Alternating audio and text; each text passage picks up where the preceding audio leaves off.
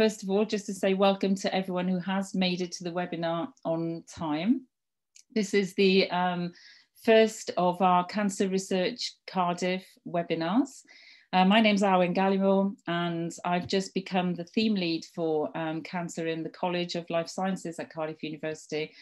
And I've set up these webinars in order that as a cancer research community, we get an opportunity to find out what's going on across the piece, so to speak, at Cardiff University. It's obviously difficult to find a slot that suits everybody. And apologies, well, I guess if you're here, that means it's a slot that suits you. But I was sort of inspired to choose a Friday afternoon to do this because I once, earlier this year or the end of last year, that's obviously a period of time that feels very blurred at the moment, I was at Edinburgh University doing a Viva. I was an examiner there. And I realized that the institute was very empty and it was a Friday afternoon. And then I realized that everyone was actually in an institute-wide seminar series, which they held from 3:30 till 4:30 on a Friday. And then they all went for a beer together.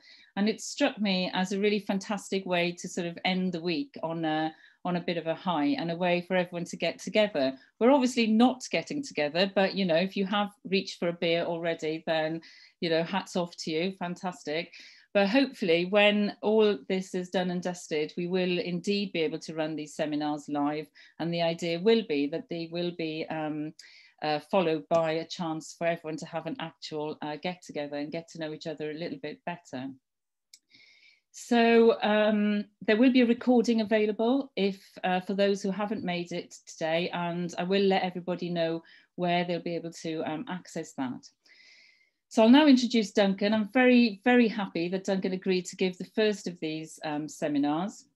Duncan has been funded by Cancer Research UK for many years now, including fellowships as well as a programme grant and renewing a programme grant.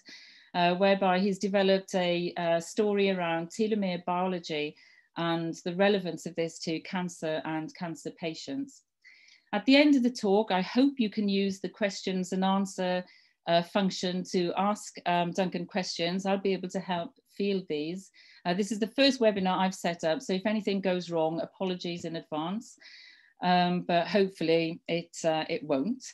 So thank you very much, Duncan. And just before you start, I'd also like to say another date for your diaries. On the 18th of December, Helen Pearson from ESCRI will be giving one of these webinars talking about targeting the PI3 kinase cascade to treat prostate cancer. And in the same session, Jenny Swettenham from the Medicines Discovery Unit has agreed to come along and speak for 10 to 15 minutes on the MDI, that should be Medicines Discovery Institute, their plans for drug discovery in oncology. So at this point then, I'll hand over to Duncan. Duncan, thanks ever so much. I'm looking forward to your talk. Oh, any feedback, please do use the cancercoms@cardiff.ac.uk email address. And thank you very much. Okay. Thanks very much, Arwen. This is a rather strange situation to be giving a seminar in. This is the first seminar I've actually given in this sort of situation, sitting in my spare bedroom, talking to a blank screen. I hope you can all hear me. Because it's being recorded, I'll try not to say anything too controversial, or hopefully not too stupid at least. I think I'll probably switch my video off so you don't have to look at me talking and just focus on the slides. So Arwen asked me to give a general overview of the activities of our laboratory. So I'm going to do that, and I'm going to specifically not provide any new data, unpublished data. So it's going to be a very general overview of all the things that we've been doing over the last, well, many years really. So if you want to talk and get more detail from us, obviously contact me, or perhaps better, contact the people in the lab, which I'm trying to forward the slide. Hopefully that's worked. So before you go off phoning the COVID police, this was taken back in September, October time. And this is before the days of social distancing. We're all rather too close. It all seems a bit strange and awkward now, doesn't it? But this is just to introduce everybody in the lab, really. So just going from left to right, we've got Greg and Kate. They're both CRUK funded postdoctoral research associates in the lab. We've got Kevin, who's WCRC funded. Ree, who worked with us for many years under CRUK funding, but left to pastures new last year. And she was replaced by Marie Hodges. And Julia, who I've worked with for, well, many, many years indeed, probably 20 odd years, perhaps, I don't know. Kez, who's a bioinformaticist funded by CRUK. Then we've got Alice and Helen, who are PhD students who finished with us this year. And in fact, Helen was the first Cardiff University PhD student to have a Zoom Viva back in April, which was successful. And Angelos, who's a PhD student who started last year, he's now in his second year. And then we've got Alex Kiersey, who started with us on a PhD studentship bioinformatics project working with Kez this year, and Harsh Bhatt, who will be starting with us as a WCAT fellow working in glioblastoma. So that was us pre-COVID. This was us during COVID. So this was actually after Helen's PhD Viva. Notice we've now learned our lesson and we're now all 2 meters apart. And then back in August, when lockdown finished, we started touring around CRUK shops. So we had this sort of weird ritual of going to shops and wearing face masks and taking photographs. It's been a very strange year, as we have all experienced indeed. So as Arwin said, we've been funded by CRUK for a long time now, since 2005, in fact, when I had a senior fellowship from them, and we've been funded with fellowship and programmatic funding ever since. And our recent funding is now started this year and will go on until 2025. And we've also been funded by the NIH in collaboration with Eric Kendrickson in Minnesota and various other funders. So I suppose we could summarize the purpose of our lab. This is a sort of summary statement of intent in our last CRUK grant. And really, this is what we do in a nutshell. It's essentially to try and understand, the mechanisms by which telomere dysfunction drives the evolution of the cancer genome, and to see if we can find ways to use this information for clinical benefit. Okay, so I'll give you a general introduction as to what telomeres are and why they're important and why we work on them. So telomeres, as you all know, are the structures found at the end of chromosomes. Telomere means end part. In Greek, it just sounds better to call it a telomere. And in humans and all mammals, in fact, it's composed of the DNA sequence TTAGGG, tandemly repeated into long arrays that are many kilobases in length. And so if you have a fluorescent probe against TTAGGG and you put it across a metaphase spread, you can see the telomeres highlighted here at the ends of chromosomes. The actual terminus of the chromosome doesn't finish with a blunt-ended molecule. In fact, the very end of the chromosome has a 3' overhang of several hundred nucleotides.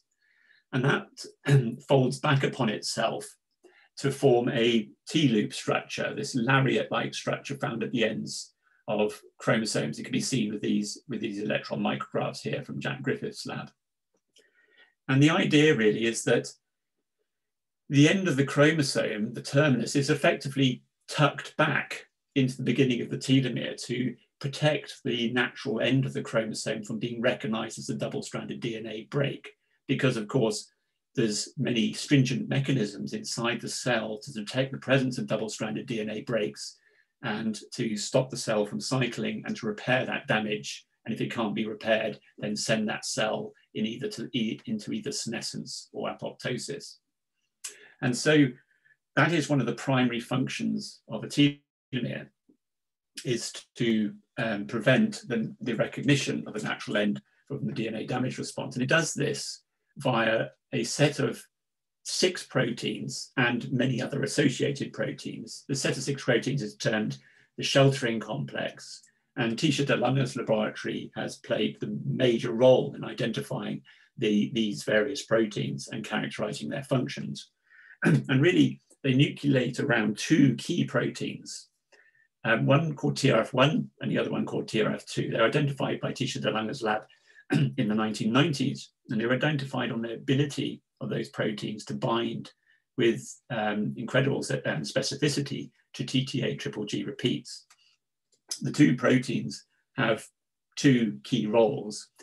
TRF1 is its primary function seems to be to effectively count telomere repeats.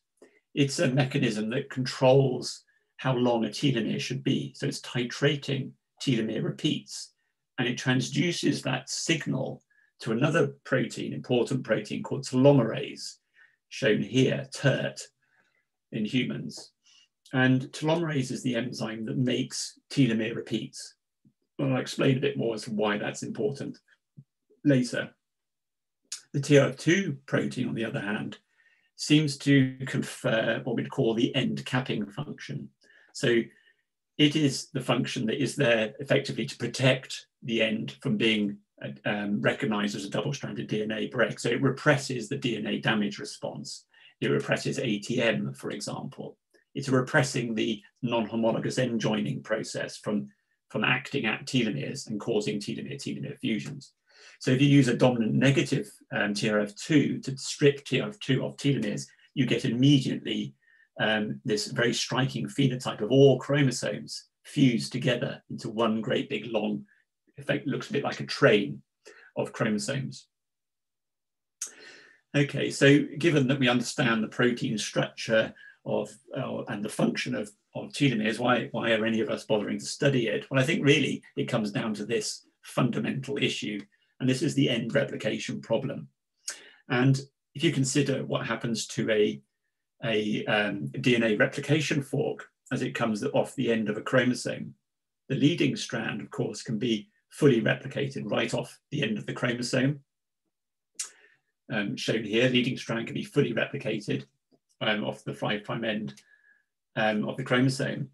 Whereas, of course, the lagging strand, which is composed of, it's a discontinuous DNA synthesis, whereby Okazaki fragments are primed from RNA primers, shown in green here, and they're then stitched together by a ligase. Once the RNA primer has been removed and the polymerase comes in, and the whole thing is stitched together with ligases.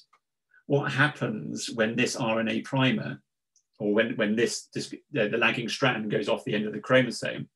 If the RNA primer happens to be at the very 3' terminus of the chromosome, then there isn't another Okazaki fragment to come in to displace the RNA primer.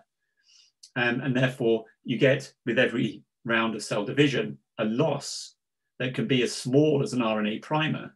But of course, if that RNA primer doesn't happen to be at the very terminus and instead is further into the chromosome, then it can be a larger loss of single-stranded DNA.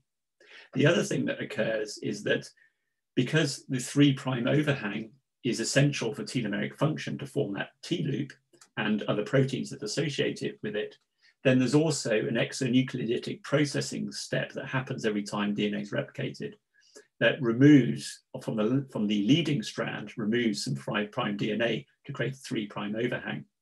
And so every time cells divide, there's a loss of sequences from the end of the chromosome. And with ongoing cell division, ultimately, telomeres get shorter and shorter to a point at which it triggers a cell state that we call replicative senescence. And here we have an example of telomeres eroding with ongoing cell division. So I'll just point out what this gel is, because I'm going to show you more of these later on. This is a technique that we developed many years ago now to determine telomere length. And it is the highest resolution approach available to determine telomere length. And what we're looking at here is each single band represents a single telomere from a single cell in a population of cells. So you get this distribution of telomere lengths in a population of cells. And what you hope you can see on this gel is a nice example of the end replication problem where telomeres are getting shorter with ongoing cell division. So there's 10 population doublings between these two cells. And then as the telomeres get shorter, the variance of the distribution increases, and that's exactly as predicted with the end replication problem. It's a very elegant display of that happening. And so if we take normal human cells and passage them in culture, they undergo senescence. So they can only grow for a limited number of times. This is called the Hay-Flick limit. named after Leonard Hayflick, who discovered this phenomenon. If a cell population starts life in culture with a long telomere length component, then they will proliferate more than those with shorter telomere length component. So it very clearly seems that telomere length is very much correlated with the onset of senescence. Whereas, of course, cancer cells seem to live forever.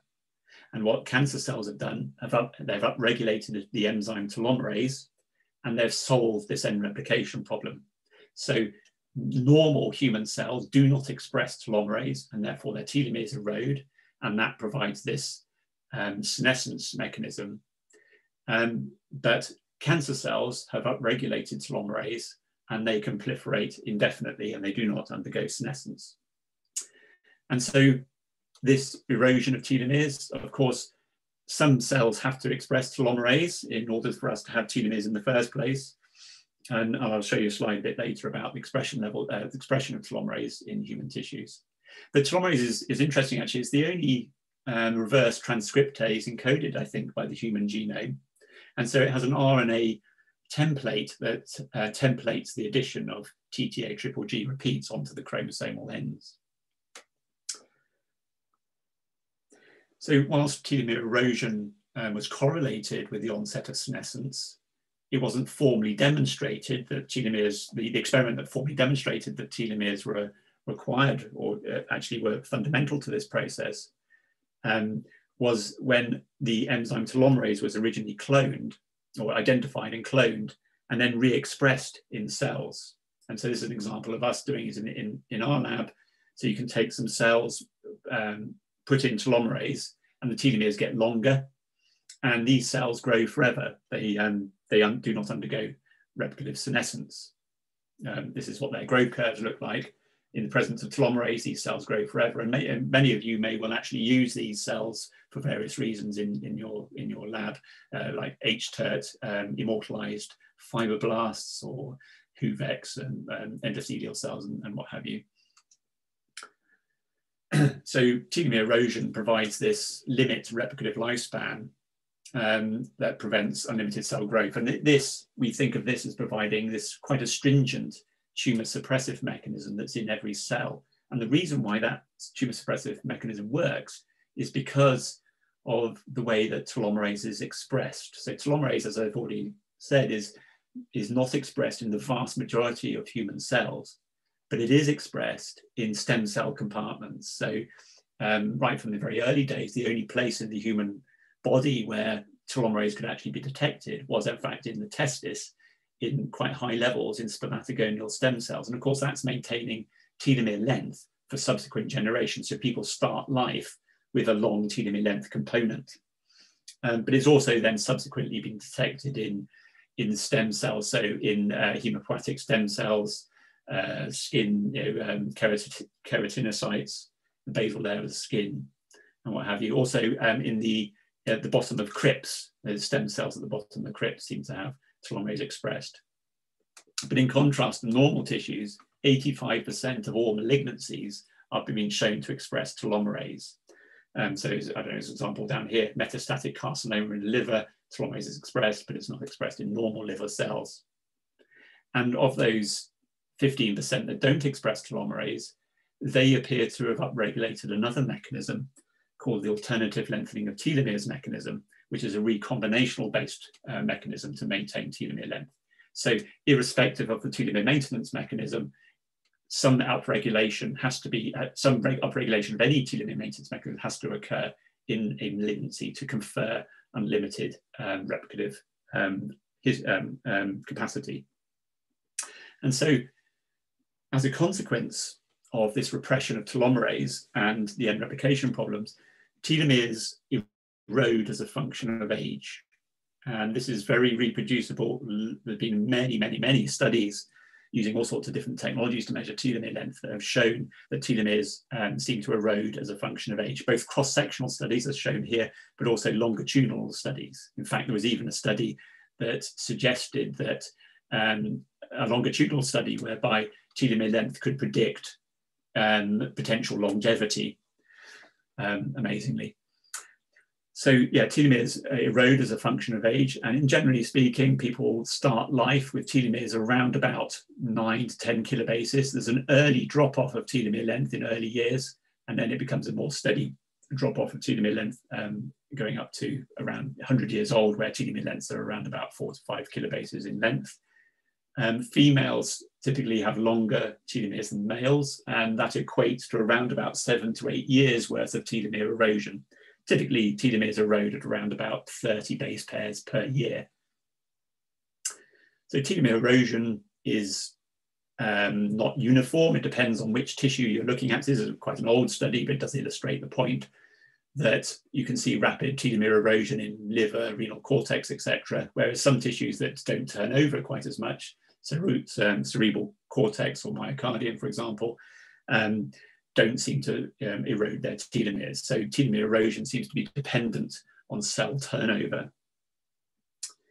So as a consequence of these phenomena, of these observations, many people have spent a lot of time or a lot of effort characterizing telomere length in a whole variety of human conditions. So for example, telomere length shortening has been observed in atherosclerosis, or individuals with coronary heart disease. Tim Spector's lab showed that telomere length could correlate with, or inversely correlated with, obesity, and in fact smoking as well, and in fact even with the numbers or quartiles of cigarette pack years smoked, and all sorts of other things, ranging from where the position that you have managed to achieve in the British civil service is correlated with telomere length. So your telomeres are longer the higher up the British civil service you are, apparently. Or if you're a yoga practitioner, all sorts of strange and wonderful studies. But together, there's so many of these things now that sort of telomere length may well be a useful biomarker of biological age and potentially disease state. And actually, most of these are probably, the cause and effect hasn't always been established, but there's quite a few stories now to indicate that there's definitely a causal role in telomere length, usually perhaps around the concept of sort of immunosenescence. Anyway, so as a consequence of these sorts of observations, there's a whole bandwagon of people who are interested in flogging people pills and things to lengthen your telomeres. So if you want to stock up for Christmas, you might want to buy your loved ones some pills here that will make them live forever. So these are these TA65 and various other pills. There's one here called Telomax. This gentleman here, he's looking very well. He actually fought in the Boer War. That's the first Boer War. He has a very healthy colon. He's very muscular, and because he's been taking these pills every day. And you can get creams here. So you've got these liposomal telomerase creams, and people in the, and if there's anybody from the Stem Cell Institute, you might be interested in this. This is remarkable, really. This is it's called TEL-STEM activator. It's a combination of telomerase and stem cell, which you can smear on your face and eyes. And I'm sure you'll look very happy, like this lady here who's been plastering herself with this 1,500 pounds a pop cream. And she's looking good, pretty good, considering that she's 85. But of course, if you're going to live forever and you've got a pet, you're going to want your pet to live with you. So you can even get it for your dogs. So this Labrador here is looking pretty healthy. Mind you, you can only give it for dogs over 5 years old. Don't know quite why that is. And if you've got other pets, I mean, I don't know if Matt Smalley's listening, but you might want to give this to your horse. And even smaller pets. So we've got a hamster, and we've been giving him these pills for quite a number of years, and he recently celebrated his 45th birthday last week. Of course, I'm kidding. Anyway, back to more serious stuff. As I've been saying, telomere dysfunction, telomere erosion provides this stringent tumor suppressive mechanism that seems to have evolved in long-lived species such as humans.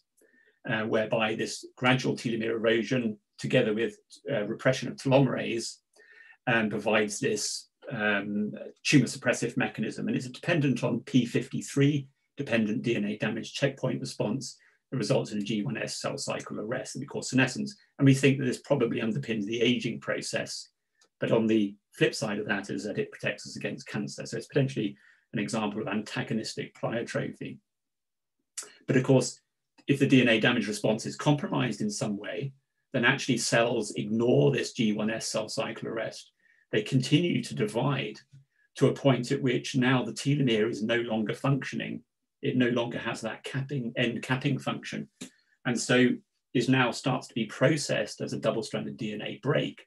And that leads to telomere fusion events. So you end up with chromosomes that have fused. And of course, that means you end up with dicentric chromosomes, which at the point of anaphase form bridges, and then they break, and you get subsequent cycles of fusion, bridging, and breakage that results in large-scale non-reciprocal translocations. And so we've been studying this process for a number of years. We've been studying the process of telomere erosion and senescence. We've been studying the process of how telomeres actually undergo fusion, the mechanism of fusion, and what the clinical consequences are of understanding all of this.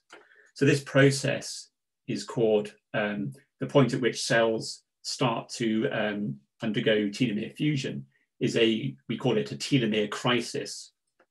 And cells enter a telomere crisis, and generally speaking, those cells will die because of catastrophic genomic rearrangements and loss of heterozygosity that's not consistent with life. But from that crisis can evolve something that has now upregulated telomerase, stabilized telomere loss, and also stabilized these broken chromosome ends with new telomeres. And it locks in place that genomic heterogeneity that then allows clonal evolution to operate and move on to the next stage. So we think this is absolutely fundamental to carcinogenesis, the process of malignant transformation, the progression to malignancy. So this process of crisis is what we study quite a bit. So I'll be talking about crisis quite a bit. And I always like this album cover, Crisis, What Crisis? I don't necessarily like the contents of the record, but I always like this illustration of Crisis, What Crisis? So our lab's key questions, I suppose, could be summarized as, what actually is a short dysfunctional telomere? So given that we've generated mechanisms to measure in astonishing accuracy how long a telomere is, can we actually start to define the length of a telomere? How is fusion mediated? So what are the repair processes that are happening at telomere fusion? And then what is the impact of telomere dysfunction and fusion across the genome? What are the clinical consequences of telomere dysfunction? And can we actually use telomeric parameters in the clinic? So I'm going to show you now an old experiment. So this was published in 2007, so a long time ago. I'm going to dwell on it because it is actually informed pretty much the large bulk of the work that we've done ever since. And so what we're doing in this experiment is taking cells into senescence. So this is this G1S cell cycle arrest. And when you look at the telomeres, so you just focus on this gel here, chromosome 17. I hope you can see the pointer. Here is, so at PD 25.5, there's a distribution of telomeres, and those cells are senescent. So those telomeres cannot get any shorter unless we take away P53. We can do that by using expression cassette of E6, E7 from HPV. And the telomeres, then the cells continue to divide. They ignore senescence. The telomeres get shorter, shorter, and then eventually they start to disappear. If you look over on the left side of this gel, this is a different telomere, the XPYP. At this telomere, we have a long and a short telomeric allele. At senescence, the short allele is around about this length, which is about 1.5 kb. But as these cells go into crisis, so PD46, PD52, PD53, this is where crisis starts. The telomere gets shorter again, and then it disappears completely. So we wondered, well, what's happened to these telomeres? Have they continued to erode until the telomeres disappeared and we can no longer measure them because they're not there anymore? Or is it possible that they've actually been subjected to a telomere fusion event? So we tested this quite as simply, really, by doing a PCR reaction whereby we have one primer on one chromosome end and another primer on another chromosome end. And of course, most people will understand that that's not usually a recipe for PCR success, having 2 primers on separate chromosomes. But in this case, if 2 telomeres actually come together, you'll get these telomeres, these primers pointing toward each other, and you might be able to detect telomere fusions. And this assay worked remarkably well. So what happened was, as these telomeres disappeared off the assay for telomere length, they reappeared on the fusion assay. So each one of these single bands represents one single mutation event of 2 telomeres fusing with one another in a background of, in this particular experiment, it's probably tens or 20,000 cells for each reaction. And so we're able to see the telomere fusions appearing in crisis. So there's a really good marker of crisis. And importantly, we're able to detect incredibly rare events. So we can actually look at these events in normal tissues and identify telomere fusion events occurring incredibly rarely, so 1 in a million plus cells. And also, we are able to sequence the DNA of these telomeres, of these fusion events. And we can use that to start to understand the mutational mechanism by which they arose. So here's a little bit of detail on DNA on the sequences of telomere fusion events. And what we have here, so here's an example of one fusion event. So here is the XPYP telomere, here's the repeats, and it's now fused to the 17p telomere. But if you look at the 17p telomere, you will note that there isn't any 17p telomere repeats. Instead, the 17p telomere has disappeared, and the telomere adjacent DNA has actually been deleted by over 2 kilobases. And at the junction point, there's a little bit of overlap, a single base overlap. Here we have a converse of this. So here's the 17p telomere, here's the 17p telomere repeats. And at the junction, there's a little bit of overlap. The XPYP telomere has disappeared, and it's been deleted by about 200 base pairs. And then here's an example where both telomeres have been deleted and the telomere adjacent DNA has been deleted. So this is a very characteristic mutational profile that we observed in the vast majority of telomere fusion events. We also observed some more complex events. So for example, here we have the XPYP telomere fused to the 10q telomere, but between the two is a lump of DNA that's come from a completely non-telomeric part of the genome somewhere on 8q24.3. It's just a piece of DNA. Again, you have overlaps. Again, at 10q, there's a deletion of 1.5 kb, and then there's an overlap here, a microhomology overlap. Again, characteristic of the events. We see sister events where the 17p telomere is fused to the 17p telomere, and again, a short telomere, a little bit of microhomology overlap, and then the 17p telomere, the sister that it's fused to has a deletion of nearly 3 kilobases. And we see ring chromosomes where, in this case, one end of the XPYP is fused to the other end of the X chromosome, XQYQ. So you get quite complex events.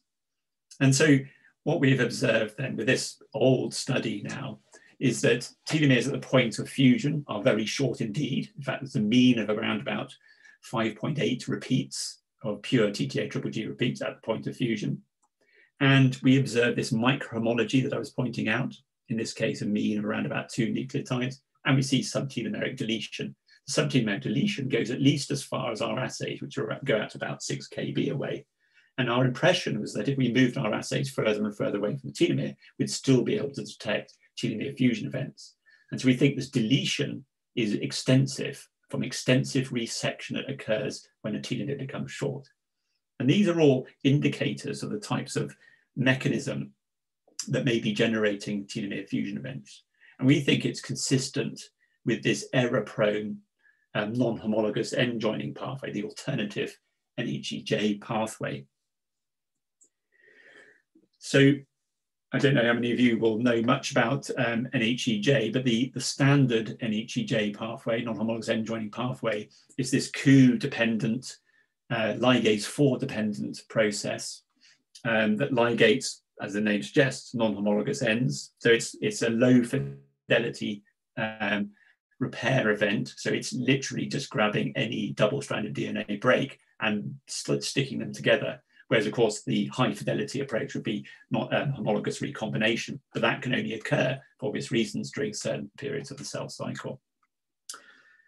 But So that's quite a well-characterized pathway and is very much dependent on ligase 4.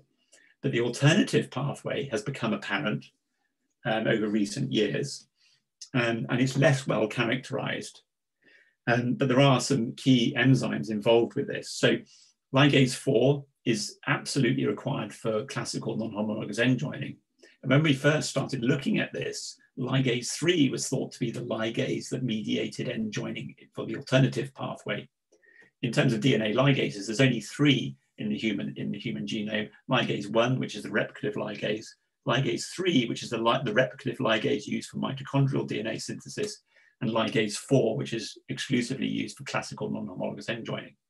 Subsequently, though, it became apparent that ligase 1 is in fact used also for alternative end joining, and we contributed to that literature. PARP is involved in actually both pathways, as it turns out. And DNA polymerase theta in the last few years has become a key player in the alternative end joining pathway. And in fact, it's considered to be essential for alternative end joining. So what we thought we'd do was start, in the first studies that we did, we looked at ligase 4 and ligase 3. Naively, I thought, well, if our signature is indicating alternative end joining, then we can knock out ligase 3 and telomere fusions will disappear. And therefore, we've proved that the alternative end joining pathway is mediating the fusion of short dysfunctional telomeres. And of course, that turned out not to be the case. So we knocked out ligase 3. This is it done in collaboration with Eric Hendrickson, who has expertise in knocking out all sorts of different DNA repair enzymes. And he sent us those cells. And so this is looking for telomere fusion events. We've done 2 different assays here. One looking for a very simple assay, just looking for, that I originally illustrated to you, XPYP fused to 17p. And if you get bands that hybridize with both probes, that means that they're interchromosomal fusion events. Or we can analyze with just a single primer. So this is a PCR with 1 primer. And in that case, the only event that we can amplify there is a sister chromatid fusion event. So it only detects with a 17p probe. And so rather disappointingly, we knocked out ligase 3 and found that we couldn't really change much in the way of the spectrum of fusion events. But strikingly, when we knocked out ligase 4, we found that these interchromosomal fusion events were completely abrogated. We couldn't see them at all in this particular experiment. So ligase 4 seems to be required for interchromosomal fusions, but the jury was still out as to what was mediating sister chromatid telomere fusion events. So to cut a sort of long story short, and this is the fruit of lots of data that Kate has generated over the years, this is showing sequence analysis of telomere fusion. So this is actually using high throughput sequencing, which I'll show you briefly later. I won't explain how this is done. But all we're looking at here is in red is the DNA, the microhomology observed in sister chromatid events compared to interchromosomal events. And for all of these, the first thing to observe is that interchromosomal fusion events have less microhomology than sister events. And so that is consistent with the role of ligase 4 in mediating and classical non-homologous end joining in mediating interchromosomal fusion events. If you knock out ligase 4, the events that you see are very rare, and also you seem to lose the amount of microhomology seems to increase, consistent with the idea that what interchromosomal events we are observing in the absence of ligase 4 are potentially mediated by the alternative end joining process.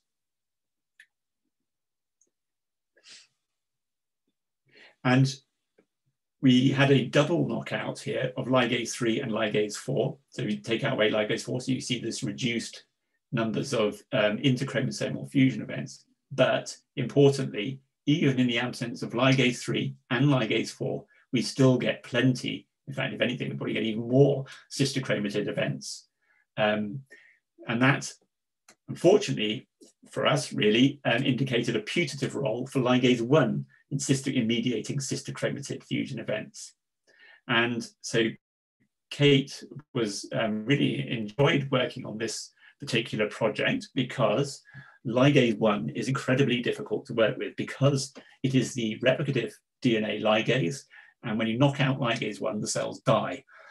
So it makes it extremely difficult to do anything with, because most of the experiments we've been doing thus far is we'd take a genetic knockout of a ligase of interest, we'd take those cells, we passage them in culture all the way through to crisis, and then watch what happens to them when they hit crisis.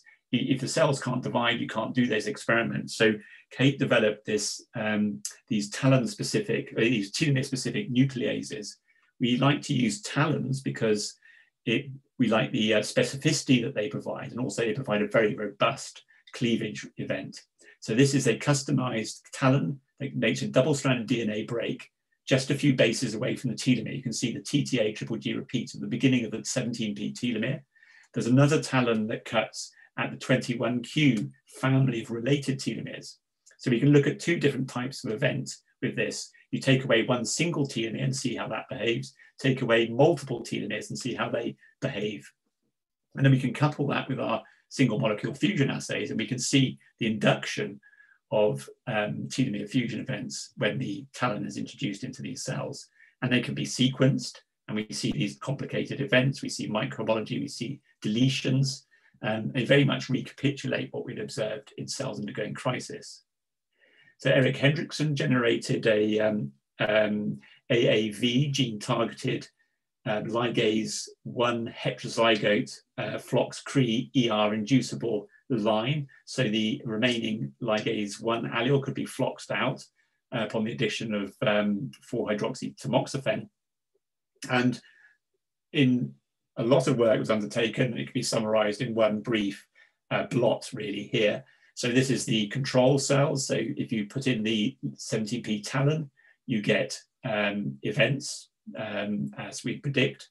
If you put in the 21q talon, you get events that you can detect with the 21q probe, but not with the 17p probe. You put in hydroxytamoxifen, take away ligase 1, and these events seem to be abrogated. We don't see them, and yet the 21q events can still be detected. So it seems to be that the absence of ligase 4 resulted in an absence of sister chromatid telomere fusion events, but it did not seem to affect interchromosomal telomere events. So we concluded there was a very specific effect or requirement for ligase 1 to mediate sister chromatid telomere fusion events. So we're carrying on with this work. We've done some, Alice, who finished in our lab, has been studying the role of POLQ in this sort of process. Julia is currently studying the role of RAD52, which is a protein involved for homologous recombination. And Greg has done a lot of work looking at the mechanisms by which DNA is resected. So how do you end up with those deleted telomeres? And that's ongoing work. I wasn't going to show you that new data. But another interesting observation that came out of these experiments was that the absence of these DNA ligases actually affected the ability of cells to escape from crisis. So although ligase 4 seemed to have a phenotype in terms of telomere fusions, interchromosomal fusions, it didn't seem to affect the ability of cells to escape crisis. So here's cells going into crisis and then the clones escaping. Whereas if you take away ligase 3, the cells go into crisis, but they absolutely cannot escape. Whereas if we complement ligase 3 cells with nuclear ligase 3, they can all escape. And if we complement it with mutant versions of ligase 3, they don't escape. A really clear phenotype and quite striking.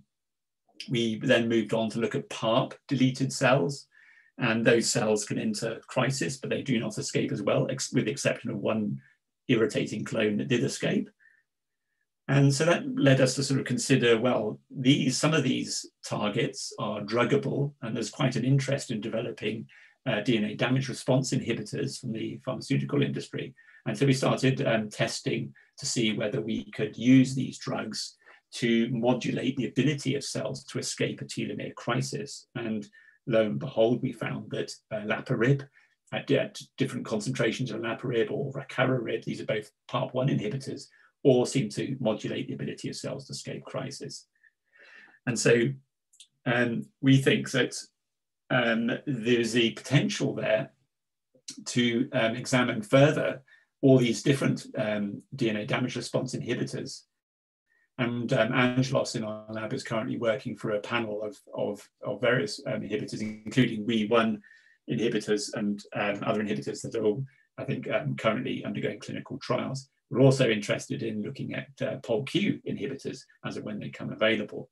So we think this is a potential mechanism to interfere in the process of crisis to stop the very early stages of tumorigenesis, and also potentially provide a mechanism by which we can stratify patients for these types of treatments. So telomeres, of course, as I've been alluding to, telomere dysfunction generates genome instability, as I've been explaining. But all of the things I've showed you so far are based on cells in culture. So that's playing around with unusual cells, doing genetic knockouts and forcing those cells into crisis and studying that process in detail. But that's all very well, but does it actually occur in cancer? And so we've had multiple projects over quite a long number of years now, using our high resolution assays for telomere length and telomere fusion to study telomere dynamics in various different tumor types. So there's a few of them detailed here, and we've looked in all sorts of them, and we're actually interested in looking in any tumor really. So if there's any clinicians listening and you have cohorts of patients, we'd really like to look at them, particularly if you have clinical follow-up data. So here's just a quick snapshot of what telomeres look like in cancer. So here's a study that we did a number of years ago now in colorectal cancer. And consistent with previous observations, you can see that some tumors have very short telomeres compared to the normal mucosa. The normal mucosa also suffers erosion as a function of age. We showed that in our data. Other people have shown that. And Ian Tomlinson's lab published, I think, last year or the year before, to show that telomere length of normal mucosa is actually predictive of risk of colorectal cancer. We see it in breast cancer, so there's examples of short telomeres in breast cancer. Multiple myeloma, this is a particularly beautiful example where you've got CD138 negative and positive, so the myeloma CD138 positive plasma cells. There's almost fresh air between these telomere length distributions. Chronic lymphocytic leukemia, so this is late stage chronic lymphocytic leukemia. Here's the normal B cells, this is a B cell neoplasm, and here's the very short telomeres that you can observe. In fact, this was the shortest telomere length distribution ever recorded in a human being, and sadly that patient passed away with their disease shortly after being analysed. So that's in the full-blown carcinomas. What happens if we look in early stage lesions?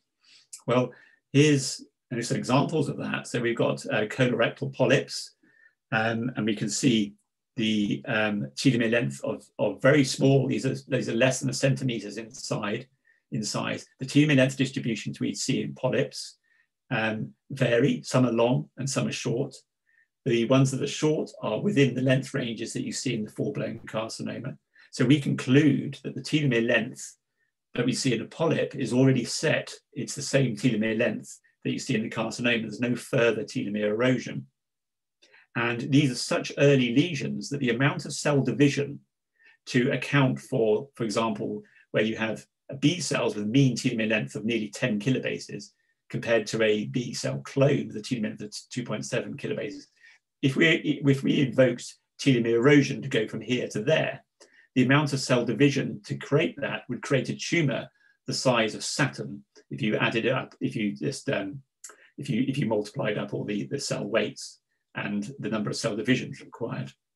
So clearly that is unlikely to be a scenario. And so if you actually look at these telomere length distributions, we observe that there's an overlap. So you have a range of telomere lengths in these normal B cells, and there's a potential overlap with some telomeres being already in place. So we think our data points towards the concept that the telomere length of the initiating cell dictates the telomere length of the resulting lesion. And so we think that if these cells have short telomeres, they may have what we might call a telomere mutator phenotype.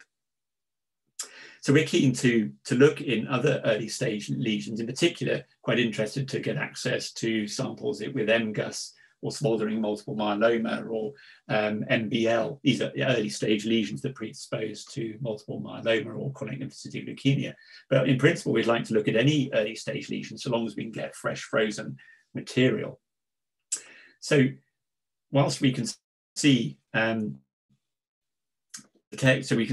telomeres, we can also detect telomere-telomere fusion events occurring in these very early stage lesions. So in colorectal polyps, we see fusions occurring, and they look the same as what we have been observing in our cell culture models. And if you look at colorectal polyps or early stage CLL with long functional telomeres, with this old-fashioned array CGH technology that we don't really use anymore, but it illustrates quite nicely there's a rather stable genome there, in contrast to lesions that already have short telomeres and fusions. We see these genomic events occurring there. So telomere dysfunction and fusion occurs very early in the progression in some samples, and it seems to be coincident with large genomic mutation. So that's a correlation. It indicates telomere length may have something to do with large-scale genomic mutation. So what's actually happening? Well, as I alluded to earlier, of course, telomeres can fuse to other parts of the genome. They don't just fuse with themselves and start off cycles, anaphase, bridging, breakage, fusion. It turns out that telomeres can actually fuse with other parts of the genome. And so what we observed here that I explained earlier, where we've got XBYP telomere, the 10q telomere, and there's a piece of DNA sandwiched in between from 8q. This is what we call a telomere sandwich. So you have a telomere, a non-genomic insertion. And because sequencing these events is incredibly tedious and really quite difficult to achieve, we started to apply this single molecule fusion technology and to put it in to use high throughput sequencing to characterize large numbers of these events, with a view to starting to understand the impact that telomere dysfunction has across the whole of the genome. And when we do that, we can start to map where these events are. So here we have an example of 17p 21q telomeres fused to a piece of DNA from chromosome 1. And this is the sort of thing that we typically see. So we start to see telomeres. This is our telomeric sequences fusing to places all over the genome. Sometimes it's to telomeres, sometimes it's to telomere adjacent, non-telomeric sequences. And so we're now in the process of trying to characterize the nature of these types of loci that have been subjected to fusion with dysfunctional telomeres. And it's fairly early days at the moment. But this is the sort of thing that we can see. So you zoom in, you can identify the fusion event, you can identify the participating telomeres, and you can see whether there's any genomic features that's associated with these sorts of events. We looked at this technology, we used this technology to look at telomere dysfunction in chronic lymphocytic leukemia. And here we have a panel of 9 CLL patients where we did this high throughput sequencing of telomere fusion events. And you can see the mess that these things are creating inside these CLL genomes. You've got telomere fusions, but you also got telomere non-telomeric fusions. And what we've observed is that telomere fusion seems to be non-random. And indeed, in CLL, we seem to see more fusion events occurring at chromosome 17p compared to other chromosome ends. And 17p is, of course, important because that's the chromosome end where the p53 gene is located. And p53 and 17p is lost in poor prognostic CLL patients. It also importantly seems to be associated with coding regions. And so in this study, we observed that telomere fusion loci seem to be associated with genes that are upregulated in these B cells, or this B cell neoplasm, and also associated with copy number changes in CLL. So we think that telomere dysfunction provides a kind of mutator mechanism. If you have a clone that's proliferating out with short telomeres, we think that generates the genomic heterogeneity and diversity that clonal selection can then use to facilitate the progression of that malignancy. So we're looking at this in more detail. We've got some data now that Kate is writing up on telomere crisis in more detail, looking at telomere fusion events. We actually want to do an even larger scale analysis to absolutely saturate this telomere fusion assay to identify all the loci around the genome. And then we're going to start working in other cancer types. Harsh will be looking in GBMs. We're also interested in applying this technology going back to the colorectal adenomatous polyps. That's all ongoing work. But one thing that cropped out of this work was that there seems to be association between telomere dysfunction and crisis and chromothripsis. So chromothripsis you may or may not have heard of this, but it's a very striking phenomenon that was originally characterized by Peter Campbell's laboratory.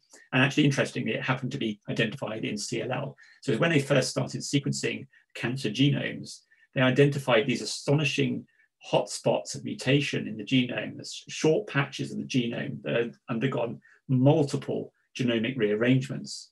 And they thought it looked like the chromosome had been broken up into little pieces, it shattered, and then been stitched back together. Hence they called it chromothripsis, chromosomal shattering. And once it's been stitched back together, they seem to have lost some sequences, and you've got this highly random rearranged pattern. And that was what they inferred from their original observations. So we had a look at this, and we found that if we take cells into telomere crisis and let them escape and then sequence the genomes after they've escaped, we also see telomere chromothripsis. So we think that telomere crisis can actually generate chromothripsis. We see this incredible these mutational events occurring in such small regions of the genome. And indeed, Kes was able to undertake create contigs from our sequence data, short contigs. And here's an example of one that had 1.5 kb of sequence. And within this 1.5 kb are 13 separate breakpoints. And here's the complex pattern of these breakpoints going all over chromosome 8, over to chromosome 17 multiple times. And so we have extended that recently now into a cohort of samples where we got whole genome sequencing from breast cancer samples. And we again observed chromothripsis. That's consistent with the literature. Everybody else has seen chromothripsis in breast cancer. But importantly, we only see chromothripsis in samples that have the short telomeres. And this is a fusion threshold that we've defined in telomeres. It seems to be coincidence with the generation of this genomic complexity. So chromothripsis occurs during telomere crisis. Importantly, it occurs in the absence of non-homologous end joining. And the profile, this observation of the absence of non-homologous end joining, and also the particular profile that we observe here, is consistent with a replicative repair process, such as microhomology-mediated break-induced replication. And so we're continuing that work to study the genetic determinants of telomere-driven chromothripsis, looking for signatures of telomere dysfunction around cancer genomes. So I'm aware of the time, so I'm going to try and speed up a little bit. So we've shown all of this. This is all sort of basic discovery science.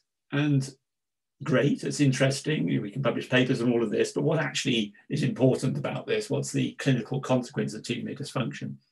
And this goes back to our original work with chronic lymphocytic leukemia. We observed in early stage patients, stage A patients, so these are patients that have actually probably gone into hospital with something else. They've had a blood film done and they've been told they've got a leukemia. So they have not clinically progressed with the disease. And yet, when you look at their telomere length profiles, it's apparent that some individuals have very short telomeres that are within the range that you see in individuals with stage C disease who will sadly succumb to their disease, whereas others seem to have quite long telomere length profiles. So we asked the question, could we actually use telomere length to stratify patients and see whether we could provide a prognostic signature for these patients? And so what Seth in the lab did was sequence characterized telomere fusions in stage A patients, and we defined a telomere length threshold below which telomere fusions could be detected in CLL. And then we used this threshold to see whether we could stratify patient cohorts that we had in the lab. So this is all collaborative work done with Chris Fagan and Chris Pepper. And we defined this fusogenic range using to stratify patients. And this is the sort of Kaplan-Meier survival curves that we were generating. On the top here is the CLL patients stratified based on telomere length. The important one really is the curve on the right, which is the stage A patients only, so it's prior to clinical progression. This is where prognosis is particularly important. And we essentially seem to be defining two separate diseases almost. There's a short telomere disease that's much more severe with a median survival of around about 5 or 6 years, versus a long telomere CLL disease where we can't work out the median survival. There's a 95% survival at 10 plus years. If you compare that to the other prognostic markers, the level of acuity is simply way beyond for telomere length. that's prognosis, and that's of use to, of interest to patients, but less of interest to clinicians. And what we really need to be seeing is whether telomere length can stratify patients for chemotherapy or for therapeutic risk stratification. And we've got, we looked at some clinical trial cohorts here and showed that telomere length was the only marker that could predict response to the gold standard fludarabine, cyclophosphamide, and rituximab therapy. In fact, the other markers show no prognostic or predictive significance whatsoever. So that's one application of high-resolution telomere length analysis. We looked at it in myeloma. I've already shown you these myeloma plots, so we'll just go straight to the Kaplan-Meier curves. So this was actually a very crude analysis of multiple myeloma bone marrow aspirates. These are not purified cells in any way at all. And yet, based on our telomere length assay, high-resolution assay, we were able to split up this cohort very nicely. In fact, pretty much as well as you could do with the ISS score. And in fact, you can actually combine the two so that if you have individuals with a long telomere length profile and a low ISS score, they have a relatively good prognosis for myeloma. Conversely, of course, if you have short telomeres and a high-risk ISS score, you have a very poor prognosis. So we think this is a pretty powerful prognostic marker. It's an independent prognostic marker. And we would like to see this type of approach included in the kind of prognostic and predictive algorithms required that are used for these various different malignancies. So we've got ongoing work in this area. We're hoping to characterize a large cohort of CD138 positive samples fairly shortly. We observe a signature also in other hematologic malignancies such as MDS, but not in AML, which MDS is a precursor to AML. We've seen it in breast cancer. So if you look at the high risk MPI score breast cancer, we can split those up very nicely indeed. And so we're undertaking more work in other tumor types. And again, Harsh will be looking at the prognostic significance of telomere length in GBMs. And Alex will be looking at genomic signatures within cancer genomes, published cancer genomes. So some key take-home points really is one that telomere dysfunction provides a sort of mutator mechanism we think drives the heterogeneity and clonal progression. We think that telomere dysfunction during crisis can actually induce chromothripsis. It occurs very early in malignant progression. In fact, short telomeres are probably already in place in the originating cell. And this fusion threshold, coupled with high resolution telomere analysis, is highly prognostic and predictive. And so the technologies that I've been showing you so far are, we use them in our academic lab, but they're quite long-winded and difficult to use. So over the last few years, we've been developing it now into a higher throughput application that's suitable for clinical laboratories. And we've developed what we call HD Stellar. We call the other ones now single molecule Stellar. We've got HT Stellar. The two correlate really nicely.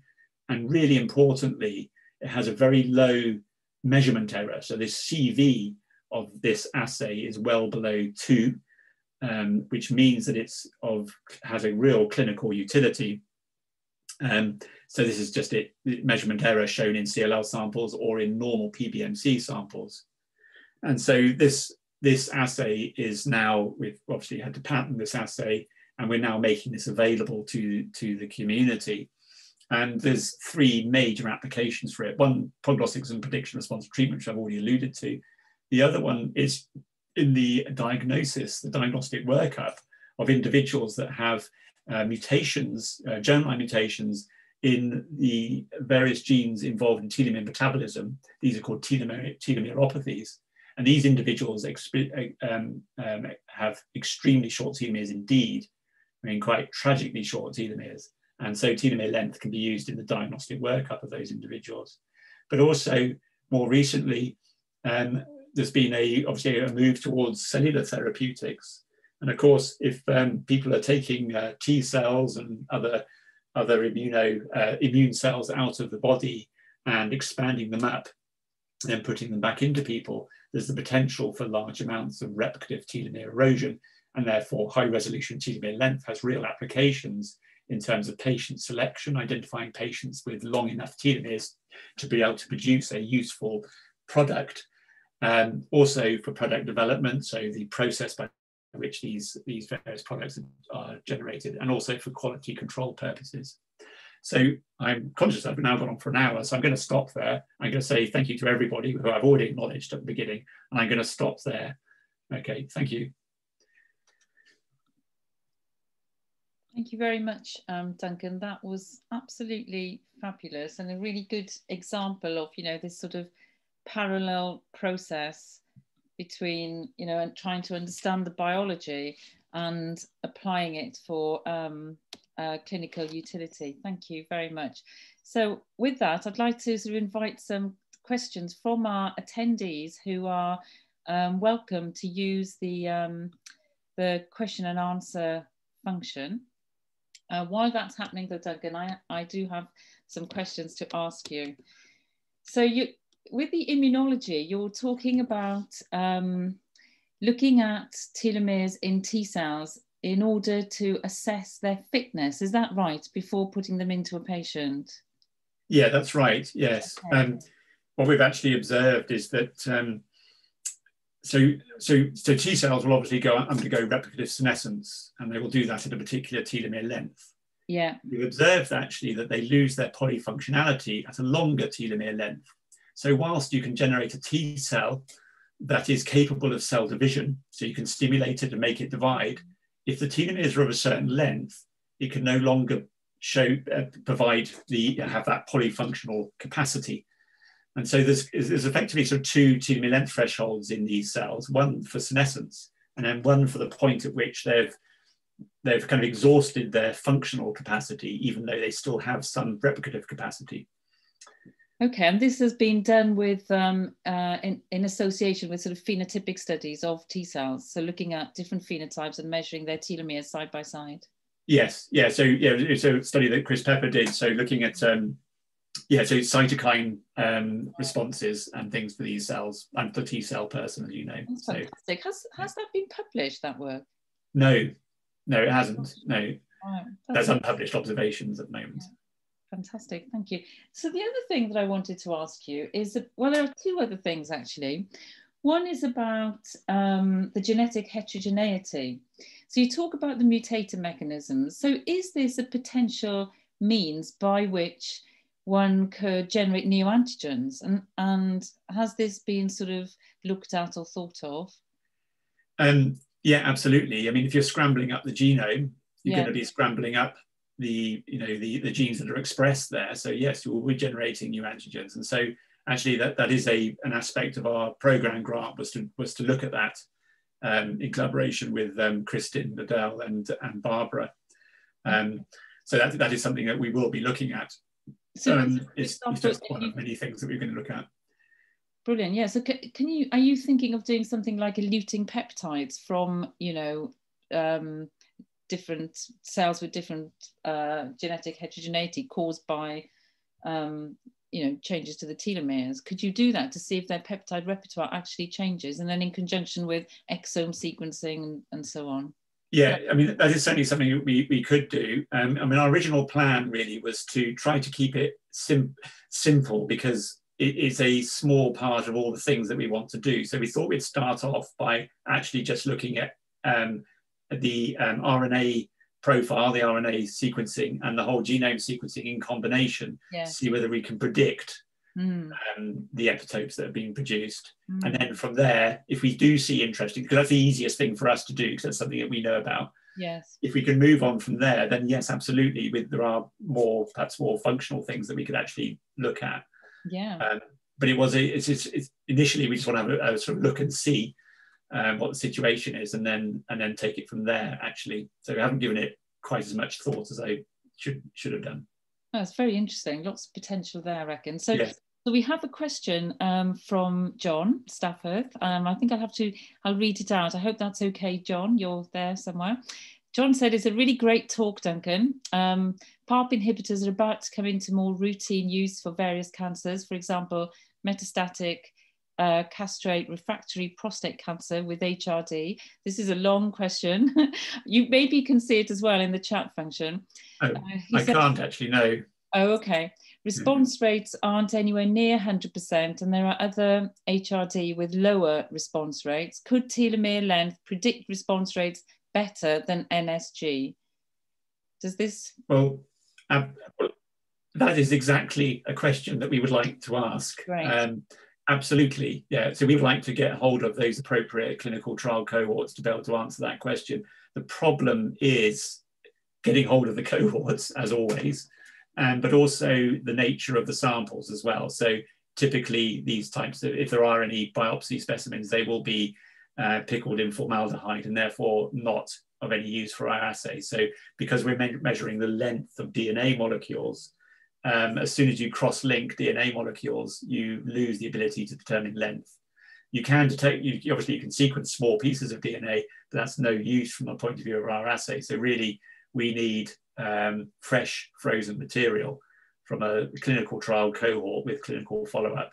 That's what we would love to be able to get hold of. And I don't know quite how we go about doing that. We are right now, in fact, this last week and the week before, looking at a small cohort of prostate cancer samples, but it's just an all-comers cohort. They haven't necessarily been treated in particular ways. So we'll get an idea whether there's a prognostic signature there in that, but it absolutely would be great to be able to look at the clinical trial cohorts. That's what we want to do. But it's always difficult to get hold of the right material that hasn't been fixed in formaldehyde. Well, hopefully all the clinicians who are listening are thinking of ways to provide you with that. Yes, yeah, that would be great. I mean, that's what these sorts of seminars should be about, trying to encourage people to, particularly clinicians, others. The sort of story is applicable across multiple different tumor types, and so we're very keen to look in any tumor type, to be honest with you. So yes, please do contact us if you've got any ideas. Fantastic. For us to work on. So Paul Shaw is asking, what does radiotherapy do to telomeres, and is this something that could be manipulated to enhance its effects? I don't know what radiotherapy does to telomeres, but if you're introducing double-stranded DNA breaks around the place in the same way as I suppose a chemotherapeutic agent will do, then you're potentially, those cells with short telomeres could be sensitized to the presence of double-stranded DNA breaks. So you might imagine that that tumors with short telomeres might be particularly sensitive to radiotherapy, more sensitive than those with longer telomeres and a more stable genome. We don't know until we look, and it would be good to look. That's all I can say, I'm afraid, Paul. Oh, sounds good. So another question, Duncan. There's been a lot of studies recently linking DNA damage to the induction of inflammation, notably sting activation. And so do you know whether telomere crisis, for example, is associated with sting activation? Yeah, it is, absolutely, yes. Yeah. So yes, you see sting is upregulated in telomere crisis. And there is a whole story there. That sounds like something that could go in for a CIUK Grand Challenge, doesn't it?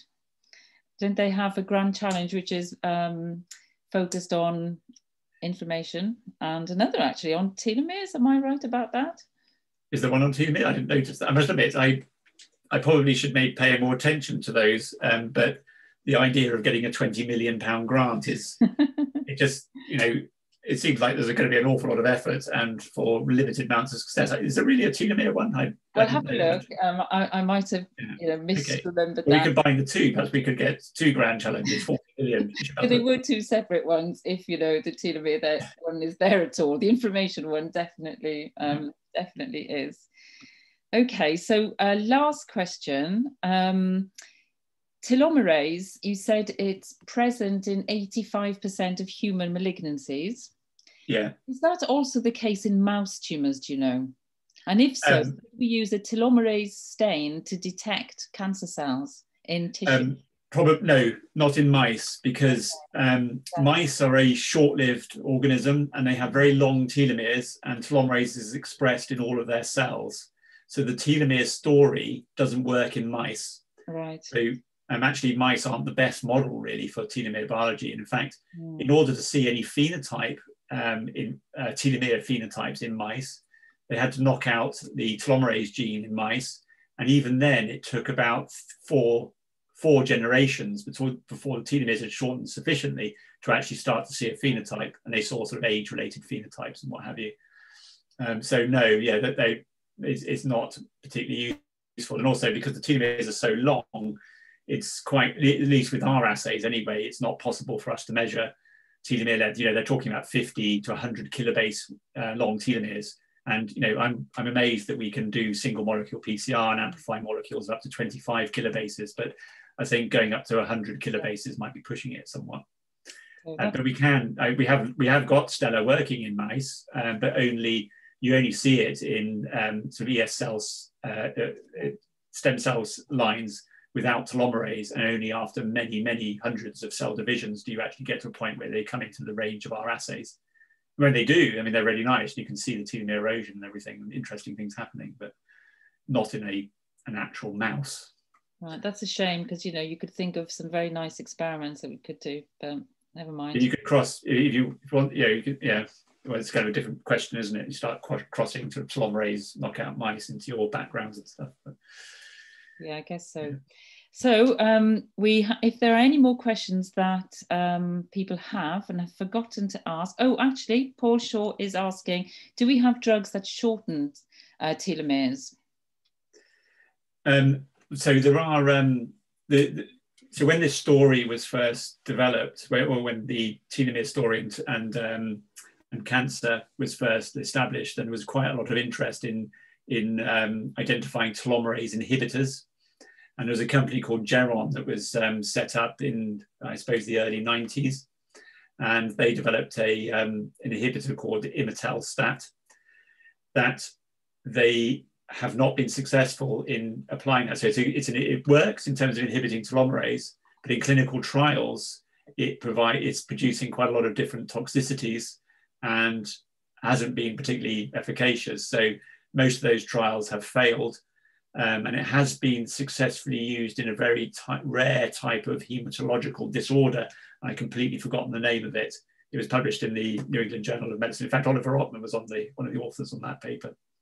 Oliver might be able to answer that question if he's listening. But yes, there was always, it seemed to be like a golden bullet, you know, the ultimate enzyme to knock out. But of course, if you think about it, there are issues with it, because if you knock out telomerase or inhibit telomerase, and you've got a tumor with telomere length of 6 kilobases, it's going to be an awful long time, a large amount of cell division before the telomeres are sufficiently eroded to a point at which those cells go back into a crisis and potentially die. And your tumor is going to be very large indeed before you get an effect. So obviously it'd have to be used in some kind of combination, a sort of debulking type situation, and then use it with a telomerase inhibitor. I think there is still interest. I mean, there is still interest in telomerase inhibitors.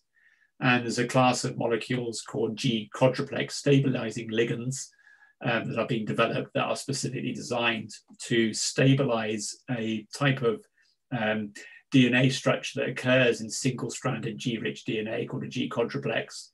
And they effectively cause a sort of knot in the DNA. And so when the telomere is replicated, you get an immediate and catastrophic telomeric effect.